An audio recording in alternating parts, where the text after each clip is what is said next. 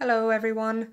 So if you're like me and you dislike the new Revolut app and are finding it difficult to work your way around it, you might have had problems trying to locate where your vault has now moved to.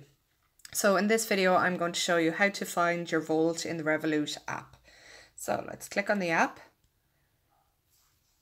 So this is your home page, the landing page. What you need to do is go down, look down at the bottom of the screen. You'll see the blue R.